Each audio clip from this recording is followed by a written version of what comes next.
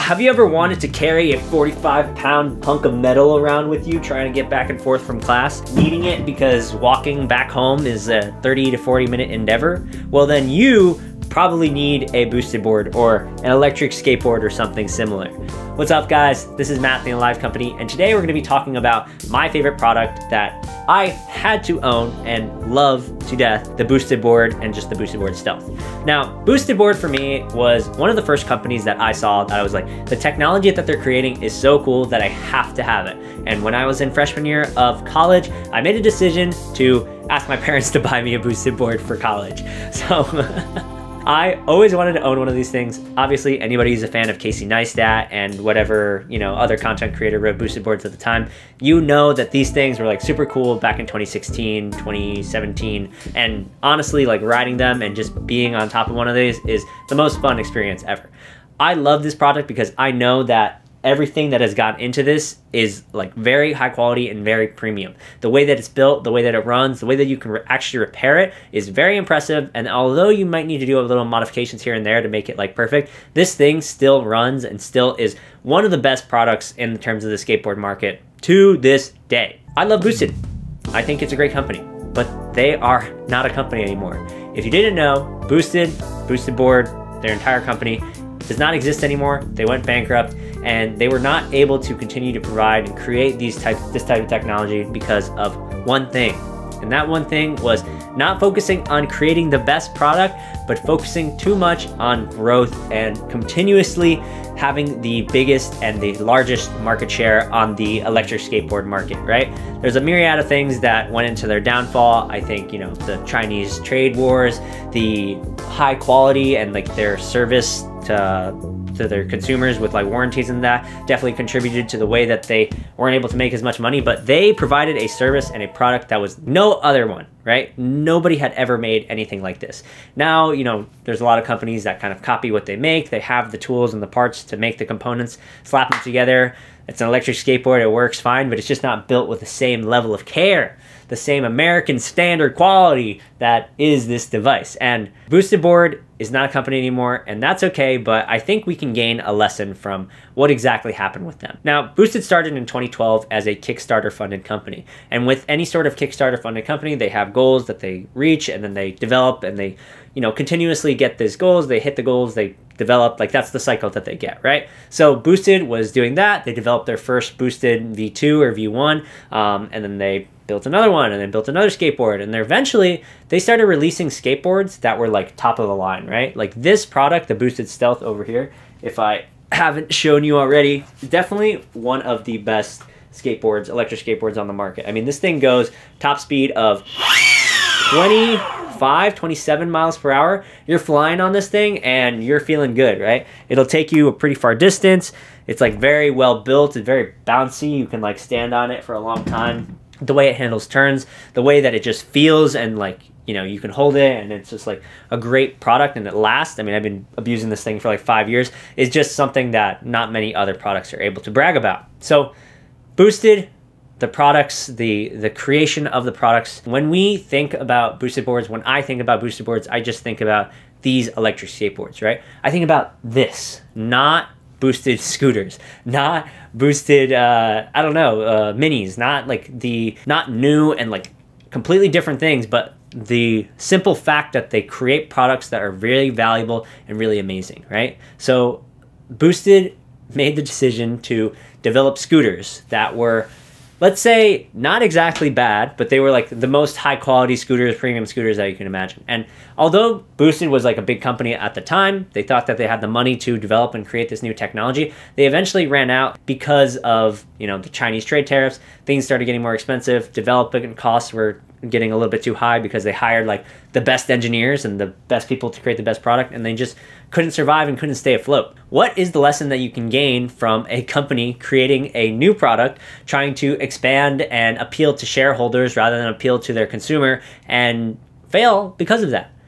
I think that a lot of people can say like, oh, this is the problem with capitalism. We focus too much about growth and like, it's all about making more money and things like that. It's like, yes, okay, that there's a part of that, right? But I think what's really important is kind of the memento or the memory that is left behind when you think about great products like the Boosted board and the Boosted board Stealth and things like that, right? I don't remember Boosted for the Boosted scooters because I think scooters are lame, and I think that the idea of putting the electric technology into a scooter is like, okay, it's cool, but it's like kind of whatever, right? I think of Boosted board. I think of the feeling of being like ridden on a skateboard. Like I am that market. Like I want to feel empowered. I want to feel like I don't have to rely on my own feet. I can use technology to get me from place to place, and it's like the best feeling ever. And I don't think that Boosted like kind of got that or understood that was like the main market. That was the main thing that they wanted to appeal to. And it's so sad because, there's a future, there was a universe where Boosted boards and electric skateboards and stuff like that were the next scooter, were the next just way of getting around. And today it's just not around as much. People use Meepo, people use other Chinese brands and things that aren't from the USA, which isn't bad, but it's like we had something going here that was amazing. And although Boosted is gone, right? Like they don't have their products anymore, and they aren't developing anything new. Like the line is dead. We still have these creations, these things to remember them by. And so in terms of life, in terms of like how you act and how you go about things, you don't really realize how the effort that you put in today and the things that you create today, if they are the best, will be remembered like forever, right? You don't really think about how the people who created Mario or the people who created like Pong or any sort of video game or something like that, their actions, their little effort of making something a certain way or like tweaking something to work a little bit better, like those actions, those things have defined and redefined entire generations of people's lives, and you don't even like think about that or like perceive that because it's such a small action. It's such a small little movement. It's such a small little like intention that will have cascading effects to the entirety of like the world and how things are in general, right? You think of products like the iPhone, you think of products like, cars and things like that. The smallest type of engineering design that is made or like changed so that a person gets some sort of better experience or some sort of like better understanding. Like think about windshield wipers. Windshield wipers were manual before, guys. Like think about how much technology has changed, how everything that we create, everything that we do, it matters so much. And why do we pursue the growth? Why do we pursue the money of it and like having to like be the biggest and best company ever? Like it's greed, yes, but it's like also just a part of the system that we live in. People feel the need to keep growing because stagnation is almost like death to most companies, because if you're stagnating, then you have more of a chance to start going down the drain. If you're growing, then you have no chance of stagnation. You have no chance of like having your foot out the door, right? At least you're still growing. There's no future where it's like that isn't the case, right? So what do you do to combat that? Well, you make amazing products and you create amazing things. You look the society that we live into the eye and you say, no, like even though I know it's this way, everything is this way, everything's already been defined to be a certain way, like I am not going to accept that, and I'm just going to create something that I know that I will use and that other people will love as well. This is why I love CDs. CDs are not exactly the premier and like the best thing ever. If you think about a CD, it's old technology that nobody uses. It's technology that is like, how many years old? I don't even know. And like, I still use this stuff. I still like love the feeling of like touching CDs and like having the ownership of like physical media in my hands. It's amazing because this is it. This is like what it means to be an engineer. This is what it means to solve problems. It's when you create something, you know that it will last. And Boosted Stealth lasted. It has stood the test of time. When people think of electric skateboards, they don't think of Meepo. They don't think of these other products. They think of Boosted. They think of Casey Neistat riding that thing around New York. They think of, people maybe in their college or people around them who like has one or something like that, right? And more times than not, I'm telling you, it's going to be a Boosted board. What can we get from this?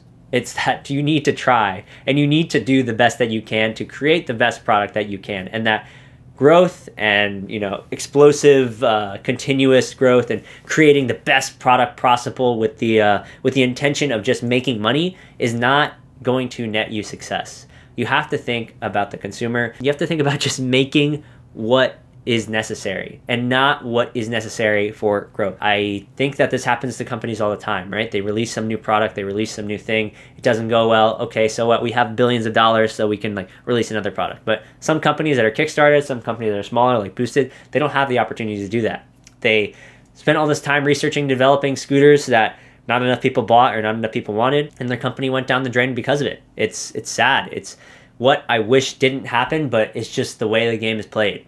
So if you have the opportunity to create something, you have the opportunity to go out there and show the world what you can make or create, I really recommend that you make something that people will remember for good reasons. People will remember for being the best version of the product. People will make videos like this about. People will actually spend time and think about and appreciate the amount of effort it took to get to the level that it did. Like I think about cameras, I think about watches, I think about all these products and all these things that like people sacrifice so much to make these things the top possible level. And the fact that we can use these today, the fact that these are products that we own and that like aren't held back by subscription services and aren't gonna completely drain our bank account for the rest of our life and just are there is just something special. And that's what Boosted is for me. And I love the company and I wish it was still a thing, but it's not. And that's just life. If you are interested in engineering, philosophy, and just kind of understanding a little bit more about humans and just the way we act in ourselves, please leave a follow and subscribe. This is Matt from the Live Company. I hope you learned something, and thank you for watching.